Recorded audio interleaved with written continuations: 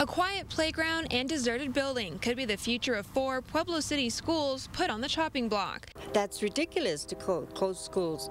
And, that's, what's that, 4 schools that are going to be closed down? Where are all these kids going to go? They're going to all just, like I say, jam them into another school. After a $7 million cut in funding from the state last year and rumblings of another round of cuts on the way, the district is running out of financial options. We have close to 10,000 less students than we did in the 1970s, but the same amount of schools. The school closure recommendation comes from a repurposing committee that looked at the needs of the community and found that cutting 4 schools could save an estimated $1.2 million for the fall 2011-2012 school year. In determining which schools could close, the committee looked at the age of the building, proximity to other schools, and school capacity. Right now, there are 5 schools on the list: Carlisle, Summerlid, Hellbeck, Span, and Bradford Elementaries, all of which are underused. Officials say these students would be moved to nearby schools, but there's no official word on what would happen to the faculty and staff. It would be our hope that we would be able to absorb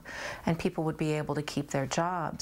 But, 80–85% of our budget is staff. Stephanie Garcia tells me the board considered school closures last year, but used their reserves to balance the budget. But that was one-time funding.